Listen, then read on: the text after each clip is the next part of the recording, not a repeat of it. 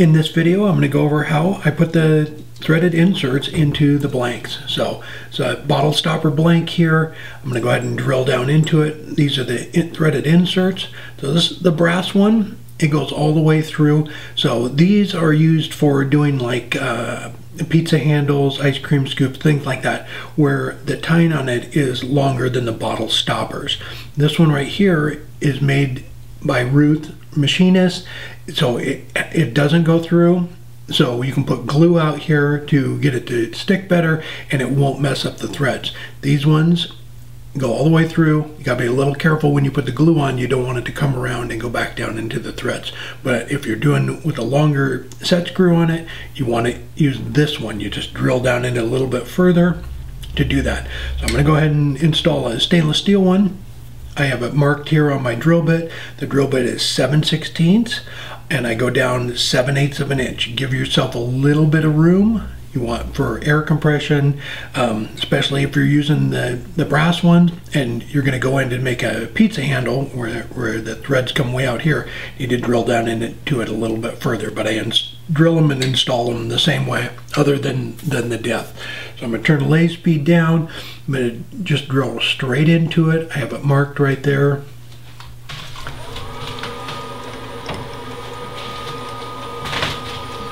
Turn it up just a little bit.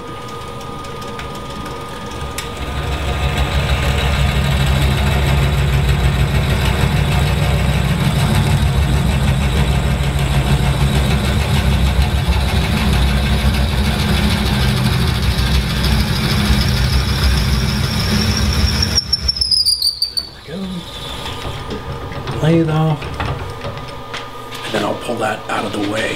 So I use the 7/16 drill bit. She does carry one that's a little bit bigger, and it gives you a little more room for the glue, but the inserts don't go in that tight. They just kind of fall in there, so it works good if you want to put a lot of glue in there.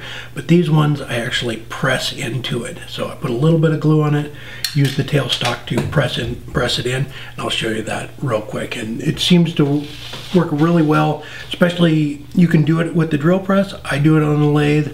Normally I have a batch of blanks over there. I do them all in the drill that hole with the drill press. It's just a lot faster. Then I bring them all over to the lathe and press them in. Let me get the live center switched real quick. So I have a cone-shaped live center like that. This is the one I use. If you don't have one like this, you can always take a regular live center and loosen up the little point there and slide it out a little bit, and when you put these in, it won't go down, but it's really close. So if you have a cone shape like this, it just works better. Slide the tailstock up, back up, lock it down. As far as glue goes, I use Gorilla Glue. Get it back just a little bit further.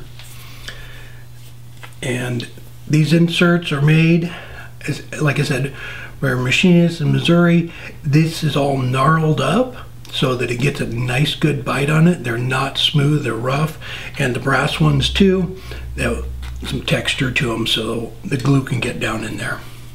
With these, I just put a little bit of Gorilla Glue on it, a couple little spots. Don't get carried away with it. Just like that. Put it right in there. Bring the tailstock up, and it will center the whole thing up. And you just press it in. I go just a little bit further than the edge there, so that the point actually pushes it in there a little bit. Paper towel, wipe it off, and you're done. Let it sit up overnight and you're ready to go. So I do the same thing with the brass ones. Like I said, just if you're using those for pizza handles, just drill in a little bit further so you have plenty of room for the thread. But you do it the same way, and then they just screw right on to the mandrel and you're ready to go. So I do a batch of these. I'll do, let's just say 10, drill them all out on the drill press, bring them over here, press them all in, then let them sit overnight, and you can turn them. I hope that helped. If you have any other questions, just let me know. I did a video on tapping the threads last week, I believe, and this is just the way I do it. So full disclosure, the video I showed where I was tapping the threads on it, that's the first time I've ever tapped one of these. I always do it this way. It's just a lot faster. It's as far as if you're doing these for, you know, production work like craft shows and things like that, you drill the hole, stick it in there, and you're completely done, so that you don't have to use the tap. This just goes a lot quicker. And just let it sit up. You can actually have batches of these running where you're still turning during the day when these ones are glowing. That's the way I found the easiest way to do it is the inserts.